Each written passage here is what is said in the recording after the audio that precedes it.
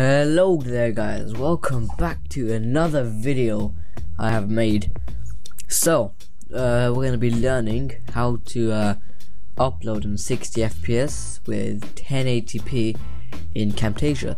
So what you want to do is obviously open up Camtasia and click on produce and share after you have some media.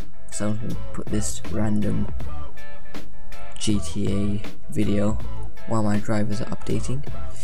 Okay, well that's a bit too long. Let's cut this down like here, and we don't need that.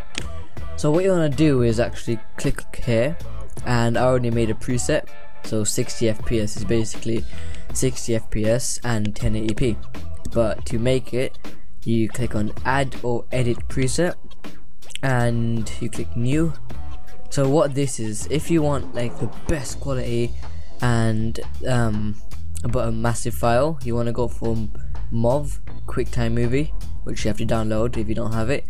And if you want a decent quality and a much smaller file, which will take less time to render, you want to go for MP4. But I'll rather go for MOV, QuickTime Movie Player, because it's better for me. Better quality is the best. Okay, so you click next, QuickTime options, and you just want to configure the settings now. So yeah, this is what you want for the audio, for the best one. Pumpkin, I gotta change this. Well, you want to put to 60 FPS, and frames, you want every one frame to have the best quality, the best smoothness, and you want the quality to be at best or high or best are good, medium's not too good. And you want the encoding to be better quality, or if you want to have a faster encode, you click faster encode. Bitrate, you don't really need to do anything about this. Okay, that's good. Filter, nothing there. Size, you want, what's it called, this one here, that's what I use anyway. Letterbox, nope. Dimension, there we go. So you click OK, and that's not done here. You gotta go next, and oh shit, what was it, 1920 and 1080p. So basically 1080p, this is basically your 1080p HD, so it'll normally be 720 or whatever, but this will just like make sure it's 1080p. So after you do this, you click next.